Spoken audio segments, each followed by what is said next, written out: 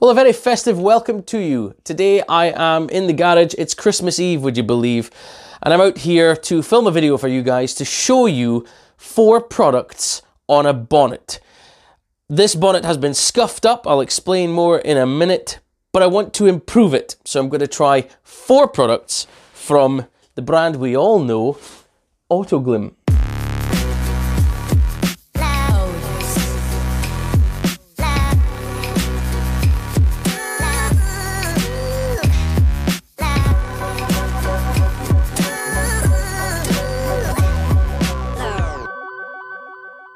Okay, so here's the panel, and as you can see with my overhead light here, it's not looking great. If we use this light, that really goes to show you the amount of damage is in that paint. All the lines radiating out in all the different angles and the circles that I'd been inflicting. I've really made this look awful. It's horrible, even to the naked eye. It is awful. So, I'm going to mask off 4 sections and we'll get testing. So starting with AutoGlym's Super Resin Polish here, very well known product. About a 50p piece sized blob onto my microfiber applicator here. Spreading it over before I work it onto the panel. And I'm using relatively moderate pressure here. I'm trying to engage the abrasives which are in it. I'm not going super light and just wiping it onto the paint. I want to try and push those abrasives and get them to do something to try and remove some stuff from the paint, whether it's oxidation, whether it's light swirl marks, even the lighter scratches, who knows. But I'm really working them as well as I can, whilst also working the resin fillers and the wax there as well. So leave it for a few minutes, give it a finger swipe. That's dried to a haze and ready to buff off. For anybody interested, the microfiber I'm using here, it's a nice black, soft plush microfiber from Go Detailing. I love these, they're really nice. And this inspection light is the Unilight IL625R. It's a fantastic piece of kit if you are machine polishing and you're looking for swirls and things like that. Really good piece of kit. Now, this is AutoGlym's Ultra Deep Shine, specifically for darker coloured paints.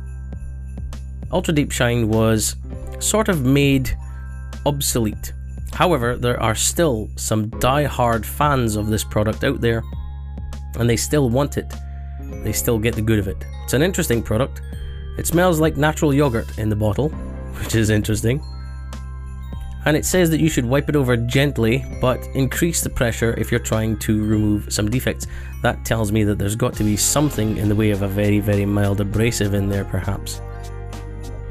So applied in the same manner as Super Resin Polish, allowed to dry for a few minutes, and then come back to give it a buff off.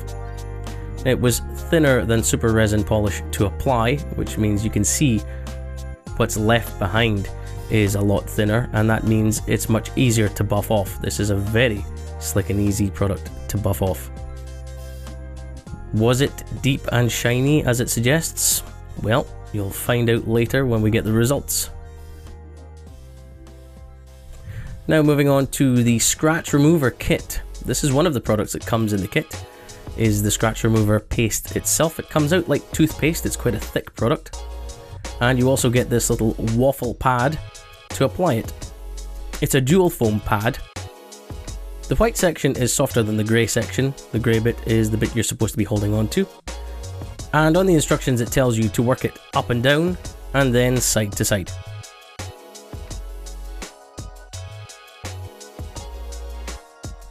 Now keep in mind, this is for removing scratches, not for polishing across your whole panel.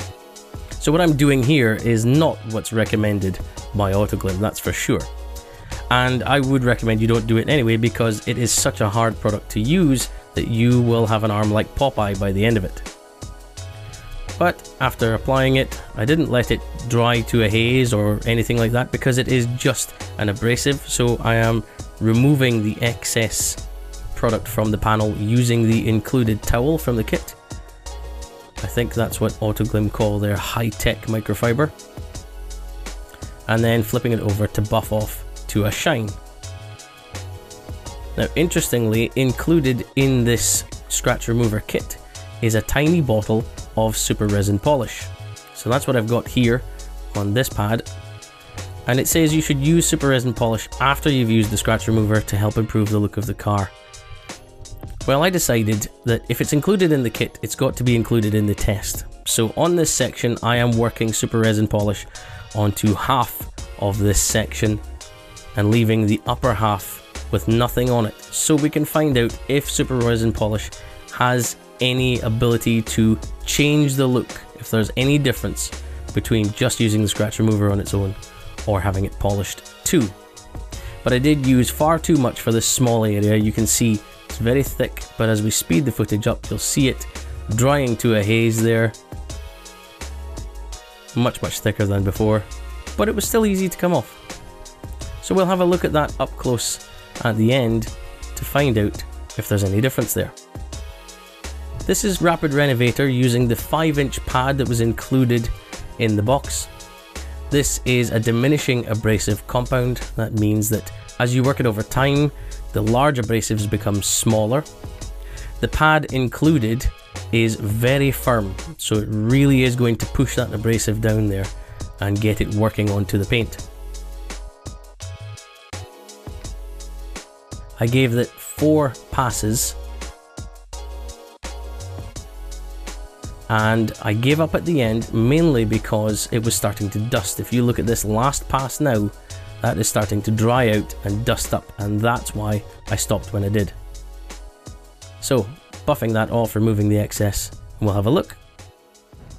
Okay, that's the job done. I've taken off the tape, but I haven't bothered wiping off any of the residue around the outsides, so we can get a proper look at the difference. And that was the reason I left wider tape lines there as well, so you could get a better idea of what the paint looked like before. So this top right corner here is the super resin polish. You can see there's still a fair amount of swirls in there, but this is what it looked like before. You can see it's paler, it's not as nice. So it's had a clean, it's definitely had a cleanse. It's had a darkening, possibly from the fillers and the wax that's in there. But you can see what it looked like before. That's pretty awful. And there is a difference. If you look there, you can see some of those lines have gone. The line running this way is less visible. All of the lines are just slightly less visible. So they're being removed a little bit. They're being masked a little bit. It certainly is improving the look of the paint, but is by no means correcting it. Now let's go down to the Ultra Deep Shine. The Ultra Deep Shine doesn't have the same characteristics. It's a little bit more muted. I'm honestly going to say that this actually did a slightly better job, in my opinion, compared to the super resin polish. It's really up to you. But, I mean, the difference is such a small amount. But you can see, again, the difference from before. It definitely has done a job there. It does look nice and dark, but there are still scratches and swirls. Come down to the unpolished section. You can see those lines. They're definitely less visible on all the different ways that it's going out. So, it has done a good job. It is. It's nice stuff. Interesting because it's thinner. It goes on a little bit easier, comes off a little bit easier than the super resin polish. Now over here we got the scratch remover. What I did is on the top section here, the top half of this quarter, I just used the scratch remover and nothing else. I didn't add the polish onto that, and you can see what looks like, I would call that similar to compound haze. So it's left some marks behind, and I think that's because it's such an aggressive abrasive.